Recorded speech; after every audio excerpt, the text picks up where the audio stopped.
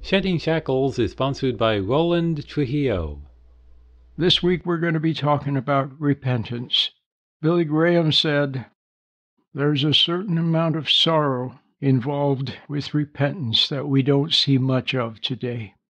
The Puritan writer Thomas Brooks said, "True repentance includes sorrow for sin and contrition of heart." When you see you're wrong, you have tears of sadness streaming down your cheeks and sobs of helpless sorrow. And I say that it's sweet.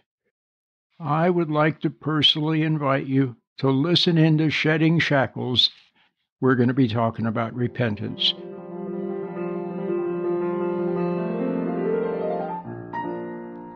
Welcome to Shedding Shackles.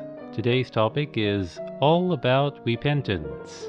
And now, here's your Shedding Shackles host, Roland Trujillo. Hi, everyone. Today I want to talk about God allows U-turns. I saw it as a bumper sticker one time. I've never forgotten it. It's a great little slogan, God allows U-turns, and it is true. It's a great slogan, and I can personally attest to the fact that it's true. But the saying itself, the slogan itself, the bumper sticker itself won't do you any good unless it happens in your life. And when will it happen? I can't tell you. It'll happen when you're ready. And when you're ready, God makes it happen. He's the one that repents you.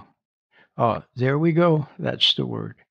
God allows U-turns, but a U-turn is repentance. It's seeing you're wrong and being sorry about what you see. It's a helpless sadness. You see that you're wrong, but you also see that you can't make yourself right. You've tried to make yourself right. It's never worked. And what you're doing is you're actually seeing you're wrong in God's light of truth. You just see it. Now, it's a beautiful moment. It's very sweet. It's the most wonderful moment you will ever experience. And it's when your soul is softened and you're sorry. You're sorry about what you see. And you don't try to make yourself right. And that's a very beautiful moment because repentance is acceptable to God. And what it really is, it's capitulation to God. It's a cessation of hostility. See, all your life, if you're like most people, you've been fighting the truth.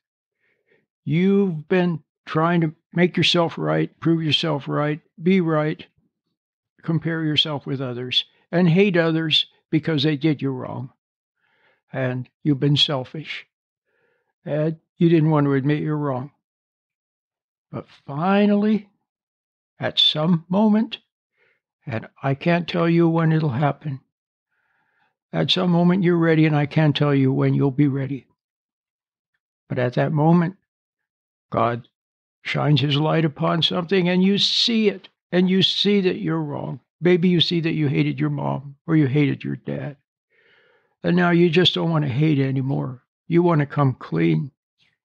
And you're willing to admit you're wrong, regardless of the consequences.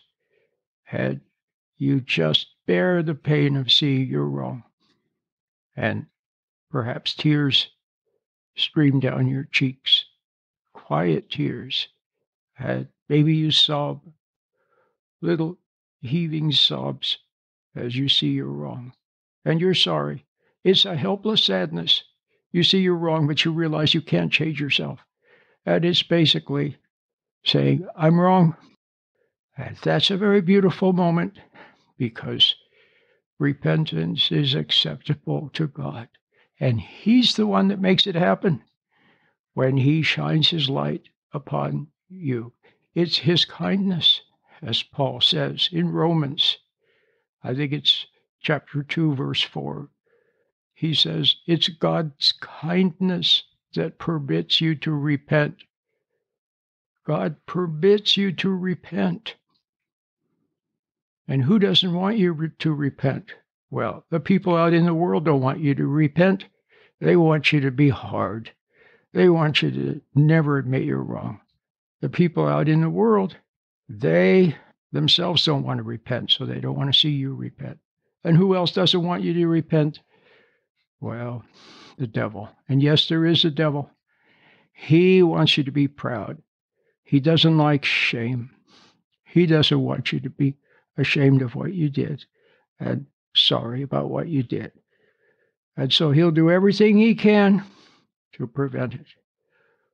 But if you just sit quietly and see you're wrong and experience what they call a godly sorrow, a sadness, you're sad about what you see. You know you can't change yourself. The tears aren't flowing because you feel sorry because you missed out on things or because you're resentful about having lost or anything like that. You just see that you're wrong. It's that simple. That's the beginning. That's the beautiful moment.